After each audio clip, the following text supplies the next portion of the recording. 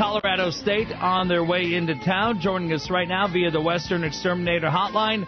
Great to have Leon McFadden back on San Diego Sports Leader XX1090. Leon, Dave, and Jeff, how you been, buddy?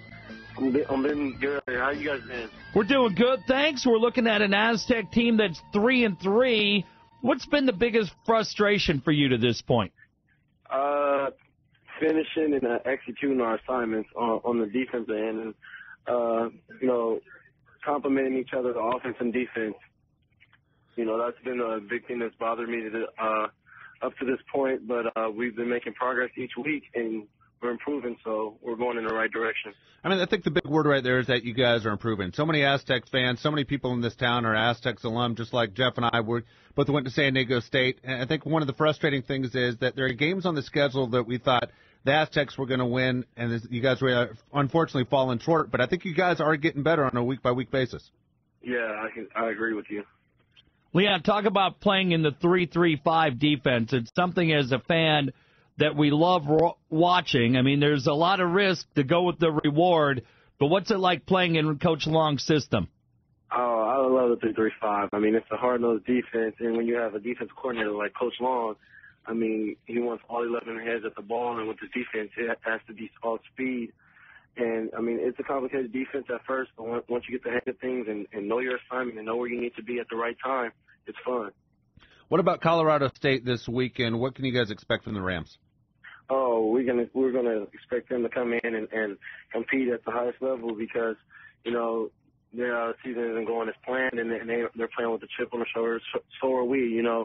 We're gonna go out there and compete on Saturday afternoon, and the last man standing, and we'll win.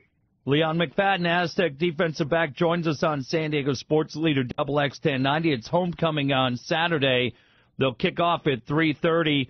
We talked to Coach Long, Leon, and he's pretty funny because he's a guy who plays it by the book, pretty hard-nosed guy. But I'm wondering, how's he made you better as a player? Oh, just keeping me disciplined, keeping me humble.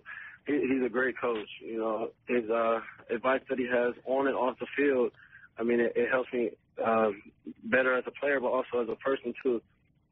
Leon, right now, with the atmosphere of this team, what's it like moving forward as far as team goals go? We're moving forward. People, are getting confidence back. The win last weekend was a confidence booster for the team as a whole, and people are realizing that they're better than they think, and they're going to play to their potential. And that's one of the things that, I want everybody to have confidence because it's contagious on our team right now. Leon, when you watch the NFL, who are the guys in that defensive secondary that you like watching? Who are the guys you try to emulate? Who do you try to be like in the NFL? Oh, Joe Revis all the way. Sucks about the injury that he had, but that guy, he plays so smooth, and his style of play is it's just I don't know, it's great. I enjoy watching him play and watching highlights of him and paying attention to technique and things that he does. It's just amazing. How much of his success, talking about Darrelle Revis, how much of it is technique and how much of it is just natural ability because the guy's a phenomenal athlete?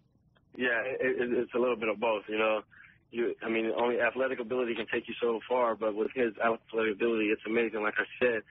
But, studying, I think he's in the film room all the time, studying his opponents and picking up on tendencies that will help him on Sundays and Mondays, to play against his opponents, and that's why he's such a great player. Leon, we were talking about earlier in the show, Quentin Jammer. One of the things they were pointing out on NFL Network on Jammer was he gets burned often by looking at the quarterback and not following the guy that he's covering. When you're playing defensive back for San Diego State, what are you paying attention to? You got to pay attention to, especially man coverage, you got to pay attention to your man. Can't have dirty eyes, can't have your eyes in the backfield because if you're caught slipping, the ball will find you. And usually when the ball finds you on the outside, on the island, those are usually big plays. Leon McFadden joins us. We're Dave and Jeff at San Diego Sports Leader XX1090. Leon, you're 5'10", but man, you look around the NFL now, guys like Malcolm Floyd, Calvin Johnson, these guys are all 6'4", 6'5". If you have that height differential, what do you do to close that gap? Oh, you go back into the film room. You have to pay attention to tendencies that their receiver does. They'll have a height advantage of you, but it's all about the want and the will to compete. And with this game of football, that's what you have to do. Leon, we know you have dreams of playing in the NFL one day. When the season is over for the Aztecs, what will happen to you? Will you stay in classes in the spring, or will it be one of those like you prepare for the combines and for the draft? That's up in the air right now. That's something my family and I will discuss towards the end of the season or after the season, and then we'll go from there. Hey, Leon, can't thank you enough for taking a few minutes. Continued success. We'll be watching Saturday. Good luck at homecoming. Thank you.